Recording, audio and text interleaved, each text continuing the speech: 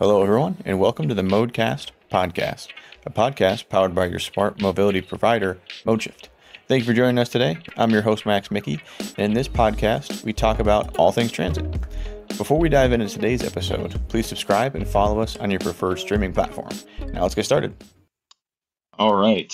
Well, hello, everybody. Welcome to our inaugural episode of the Modecast podcast. And in this podcast, we're going to sit down with Alan Hunter, who is the director of the Texas Transit Association. We talk about transit. Alan, thanks so much for being out with us today. Oh, you bet. Appreciate you having us. Yeah. How's everything over there in Texas? You still dealing with heat waves and crazy weather?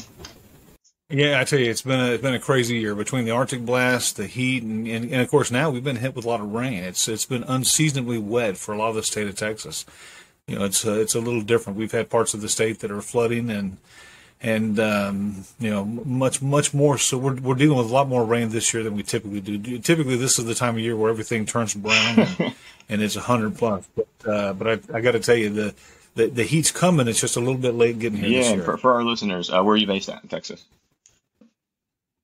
I'm actually in Waco, Texas, which is kind of just south of Austin, but it's right about central Texas. So I'm right in the heart of Texas. So you see and hear everything. You got veins across the state. Yeah. Well, very cool. Well, again, for our listeners and folks dialing in here, if you don't mind, we'd love to hear a little bit about kind of your role with the GTA. Especially kind of how long you've been there, and even I think everyone's always usually curious kind of how you got into transit. So if you don't mind kind of telling our listeners that, I'm sure they'd love to hear. Sure. Well, like you said, my name is Alan Hunter. I'm the executive director here with the Texas Transit Association. We were founded in 1986. Our members consist of everything from the large metropolitan, the small urban, the rural transit agencies, as well as private and public entities all across the United States and as far north as Canada. Now, I've been the executive director. This is my second year.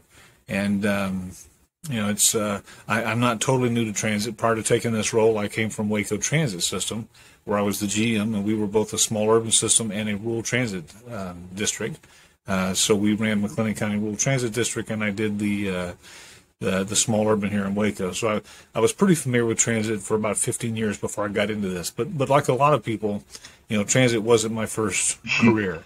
I started off as a director of safety and construction. I actually worked on the transit facility in Waco, and that's when I even realized Waco had a transit system because, like so many people, I didn't depend on the system, didn't rely on the system, and quite frankly, it wasn't a very robust system, and so it was really intended for transit dependent, and so until we worked on the facility, I didn't even know we had a transit facility, and so after working on the facility and building it, I had the opportunity to come work in transit, and it's like everything else. Once this transit stuff gets in your blood, man, it's hard to get it out.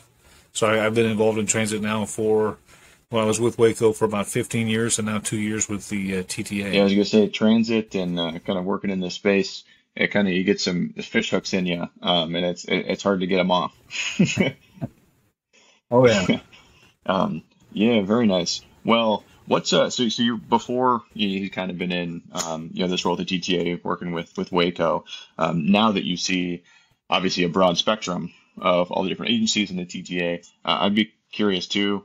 What are some of like the similarities that a small rural system sees compared to a large urban system, even though obviously very different day-to-day demands, but are there any kind of similarities that you've seen kind of across that are usually sitting on the front burners of both of those types of agencies?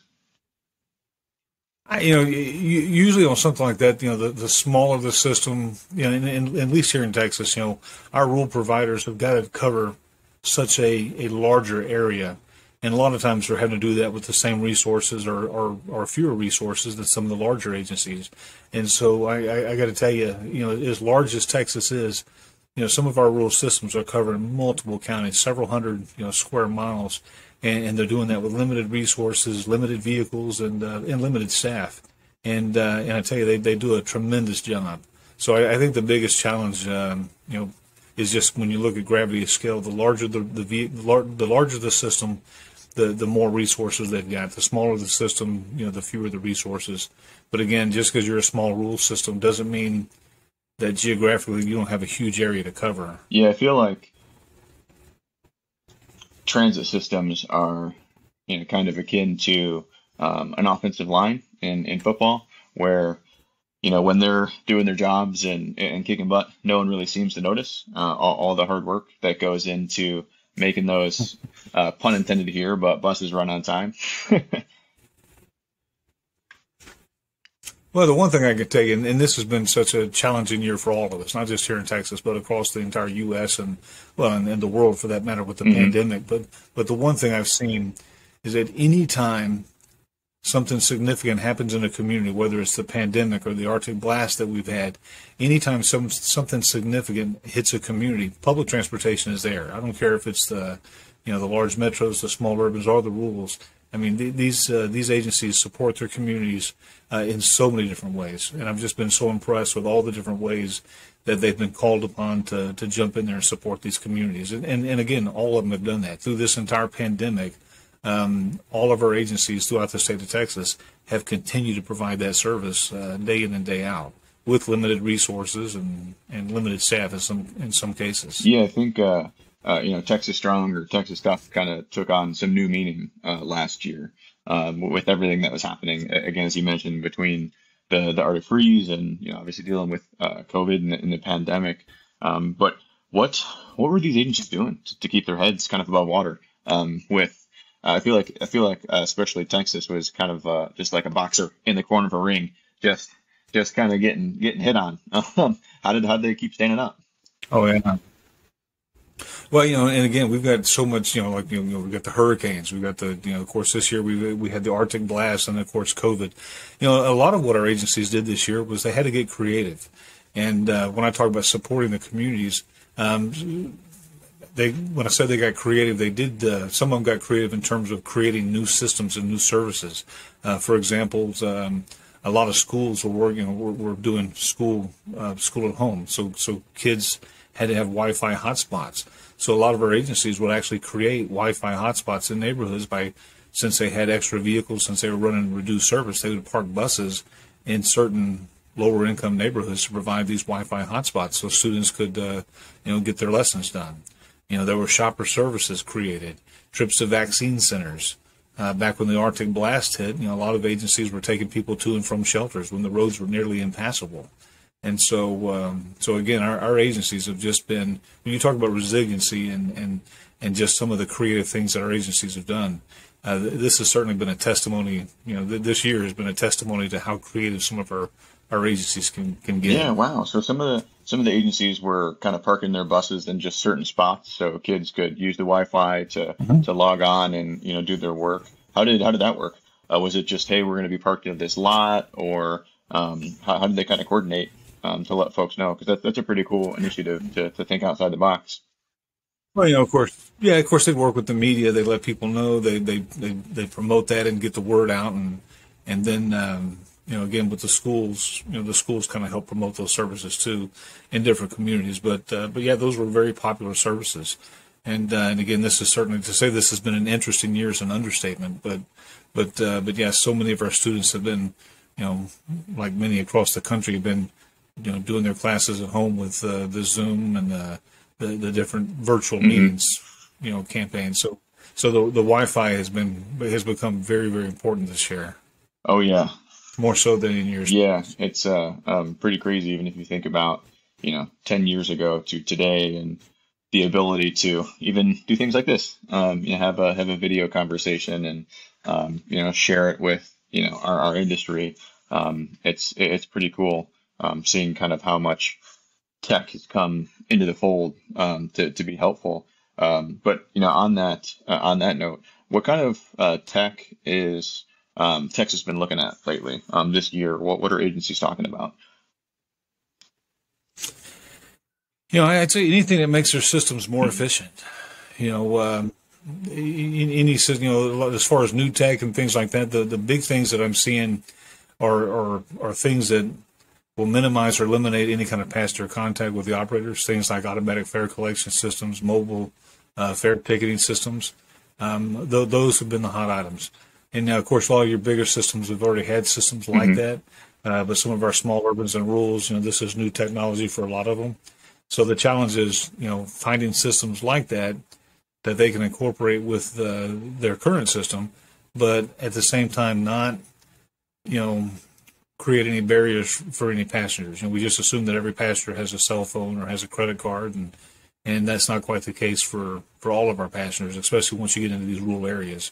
So, a lot of our agencies are looking at these types of systems, but, the concern is, we don't want to create any barriers for these passengers that are going to be using the system. Oh, yeah, I think that's probably been forefront of the conversations, we at Modeshift have been having.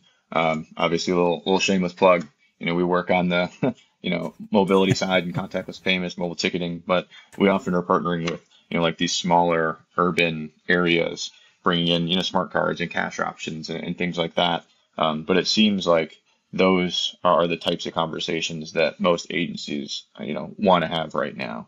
Is not just, okay, we don't want to just add an app, but we need to add, some almost systematic processes and technology just to make things easier for the riders, but also the drivers, keep them safe.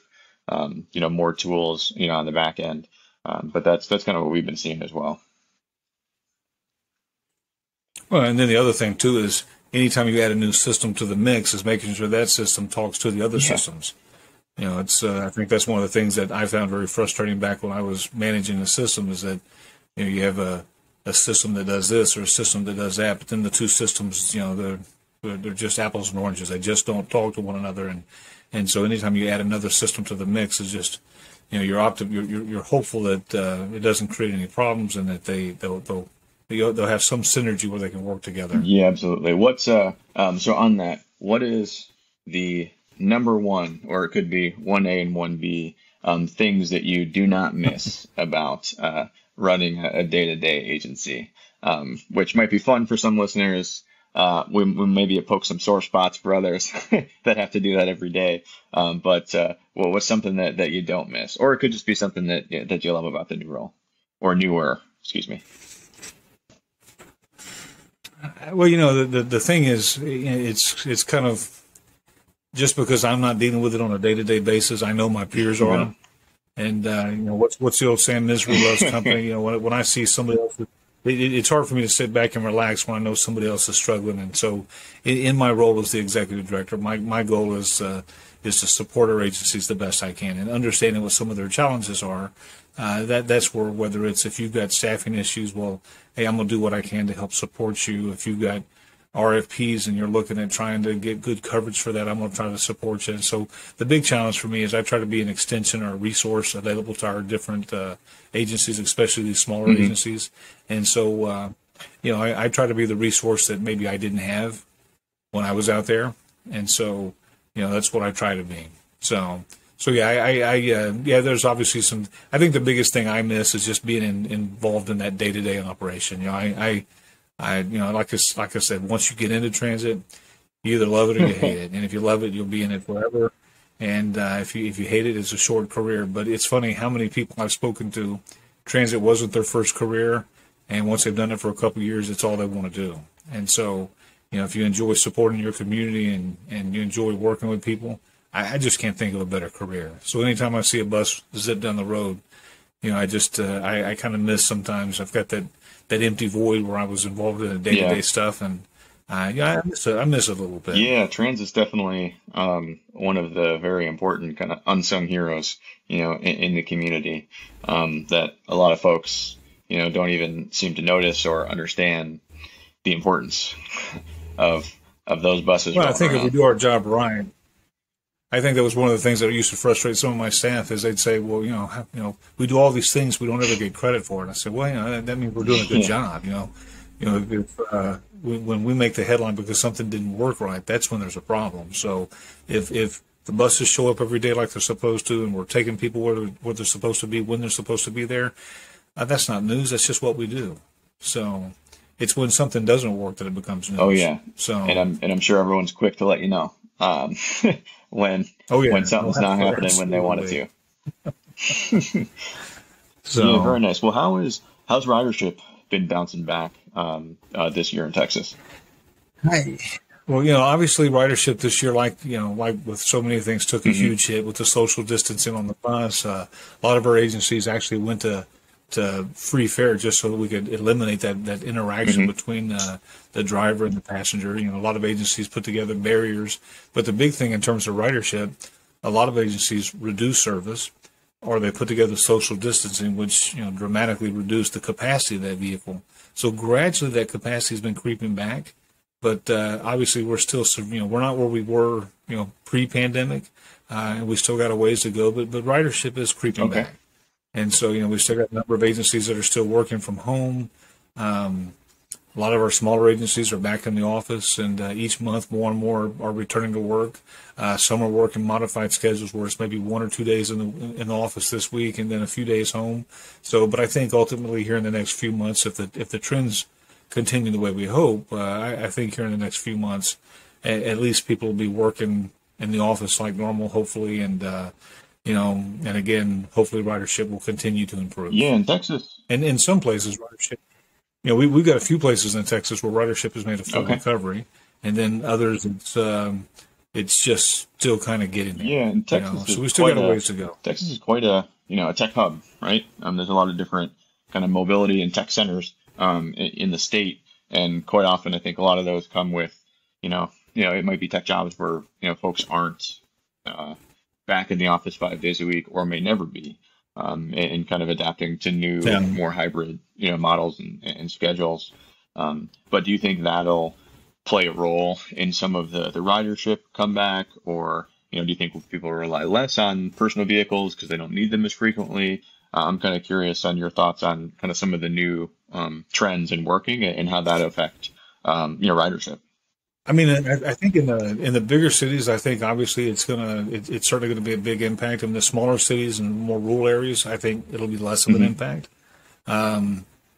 But in terms of transit, I think initially when this thing first hit, a lot of people kind of say, "Oh, we'll just, man, we can do this from home and we can do all." But I think more and more people are realizing that there is something to that personal interaction, and there is some value for having these folks come to work and actually report into a place. So I think at least in transit, there may be some positions that obviously will still be a work from home type of Hmm. position, but I think a lot of our transit agencies will probably at some point return back to maybe a pre-pandemic like Hmm. lifestyle. Yeah, that makes sense. I know on our job board, I posted a number of positions for like, engineering firms and things like that, and they are working from home. That's one of the big pushes that they do work from home. Yeah, that makes sense. And in obviously this kind of split between more rural and urban, and these differences between not just workforces but how the agencies operate.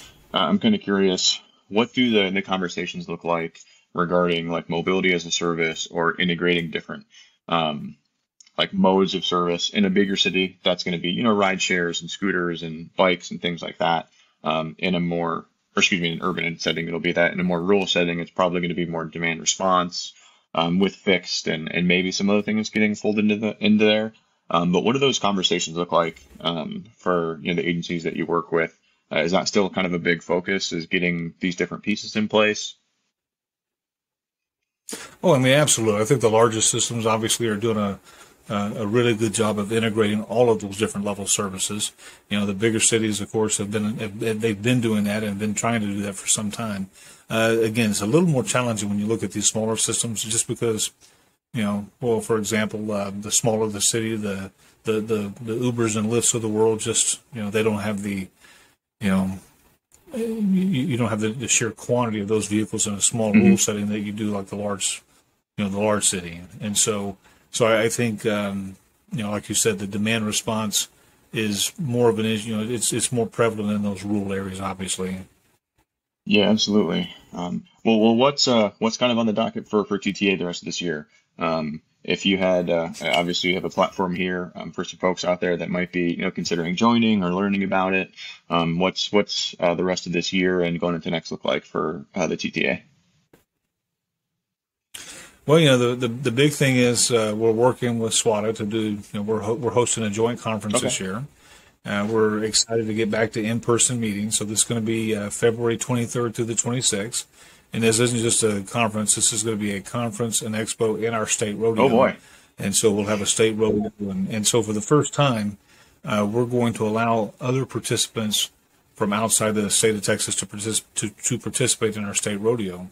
So it's going to be a state rodeo for our Texas participants, but it's also going to be kind of a larger rodeo since APTA's not having their big rodeo this year. We're going to allow other state agencies from across the U.S. to participate if they choose, and we've already been approached by a number of people. And the one thing that we've done a little bit differently, historically the rodeo would take place before the conference, and now what we're doing is we're doing the conference on Wednesday, Thursday, Friday, and the rodeo will kind of overlap with the expo. So the expo is going to have a lot of attendance and a lot of exposure between rodeo participants and conference attendance. So that's the big thing on the forefront, and we're really excited about it. We've gotten a lot. It's going to be in Austin, Texas, so it's right here in our state's capital. Capital Metro is the host agency, and we're really looking forward to a good show. So that, and then just in terms of membership, like I said, one of the things for me is when we bring in a new member, I'm not just an executive director that collects your dues. I work for you. So when we bring in a new member, whether that's a transit system or an associate member, the big goal for me is I work with you to support you any way we can. Yeah, very nice. And I'd say that's something that we can take to heart as new members and getting involved this year. It's been wonderful to kind of be welcomed into the TTA and get involved. So we've been excited to be here and excited about this larger conference that we have coming up. But Alan, I'll let you get back to the rest of your day. It's been wonderful to chat. Appreciate you having on. So for everyone out there, we hope you enjoyed the episode today. So again, thanks so much for listening. Hope you're having a great day. Hopefully you learned some cool things about the TTA. Alan, again, thank you so much for the time. Thanks, everybody. All right. Hey, Thank you, Max. Bye. Take care. If you enjoyed this episode, please be sure to subscribe so you're notified when a new episode is posted. We would love if you rate and review this podcast and share it with colleagues and friends in the industry. Thanks so much for listening, and I hope you're leaving with some great takeaways. I am your host, Maxwell Mickey, and until next time.